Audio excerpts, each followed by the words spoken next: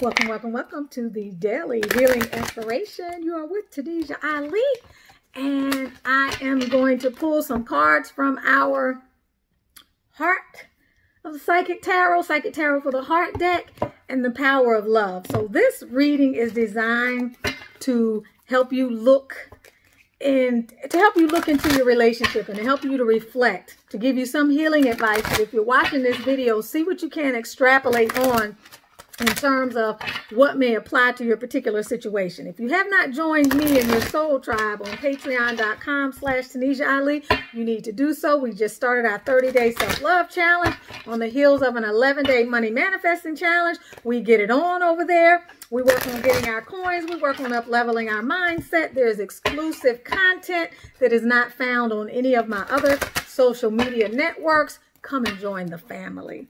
The information is in the link. So let's take a look at what cards come out that we need to pay attention to. And I may read some of the extended messages. Okay, we have solar plexus chakra. Now, it kind of came out upside down, but this particular deck is not usually read that way. But the solar plexus chakra is the chakra of our personal power. That chakra is at the bottom of the rib cage to right here, okay? So when we're in our solar plexus energy and that energy is balanced, we feel our personal power, but it's balanced. We're not in the sense of personal power where we're taking advantage of other people, where we're trying to control and dominate a situation. We're in our sense of personal power that allows us to make sure that we do those things that honor us. It allows us to set personal boundaries, and it allows us to go after what we want. It is a masculine energy, okay? So this is the energy of taking what your inspirations are, what your wants and needs and desires are in your relationship, and making those things happen, bringing those things into fruition, okay? Let's look at the underlying energy. We have trust. Okay, so this is very interesting because this card was upside down and we have trust. And I'm going to read this to you. But this card here lets me know for some of you guys that there's something in your relationship that you need to be willing to take the leap in. And it may not necessarily be something that you feel comfortable with, but it's okay for you to trust. It's okay for you to have faith that things will unfold in a way that's going to work out for you. This really is a time for you to approach your relationship almost with the naivete of a child. A child is willing to take the risks in love. A child is willing to be vulnerable, right? A child is willing to look at the relationship through the eyes of possibility without fearfulness. So if your solar plexus energy is causing you to feel fearful or is causing you to take actions that are trying to dominate the situation or bring it into a certain level of alignment that you feel is good for you or what it is you want, if you feel like you're trying to force something, this is a time to release your need to control that relationship and the direction that it's going in. Allow things to unfold organically. This is my message to you. Let's read and let's see what we have here. The universe is looking out for you. Now it's time to trust the path that you're on is the right one. Believe that whatever you desire concerning affairs of the heart can be manifested in the proper time and for your highest good. Trusting the universe takes courage, but it also removes the burden of doing it all on your own. When you feel alone in a situation, it can diminish your energy and desire to take actions that will improve the situation. So this card is a reminder that you're not alone and that spirit is there guiding this and that things will unfold in divine timing, but that you can trust the situation that you are in.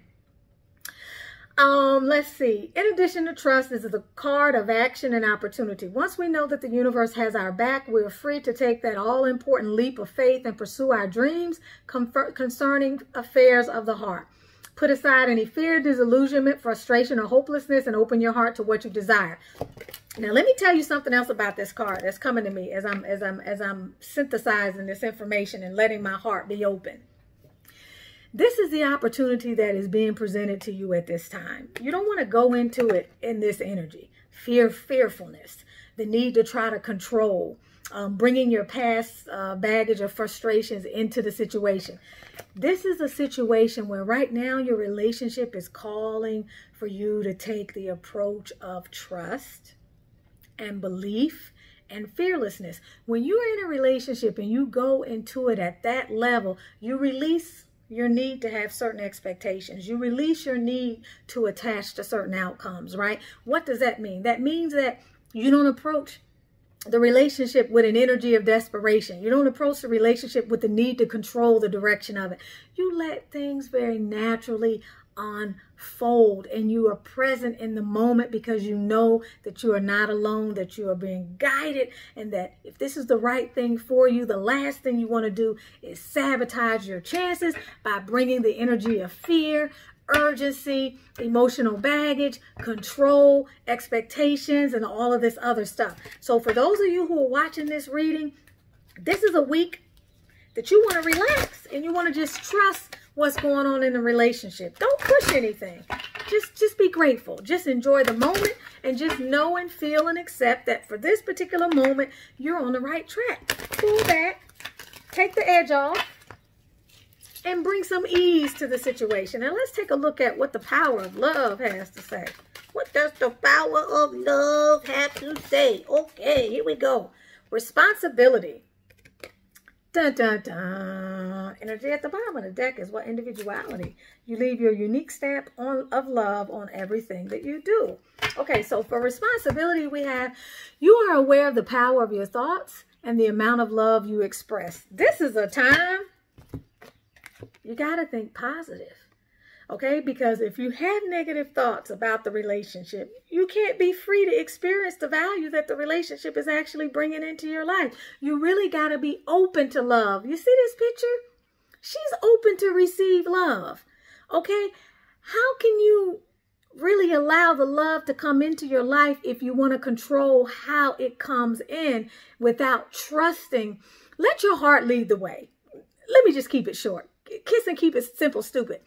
Let your heart lead the way, not your ego and not your mind, and see what happens. For whatever reason, whoever's watching this week, y'all might be pushing too hard, and you may be allowing negative thinking to stand in the way of a quality experience. So just open your heart up to receive. Trust in the Creator, in the divine, in source, whatever it is that you refer to as that spiritual web that conjoins all of being. Trust in that and allow yourself to receive and see what the difference may be this week.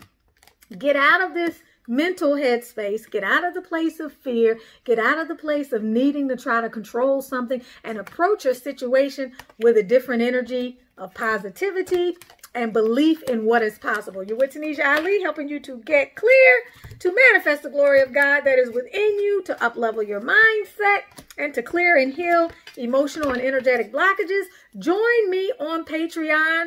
We are getting in our 30-day self-love challenge, as mentioned before, and would love to have you become a part of our spiritual soul tribe. Come travel the frequency.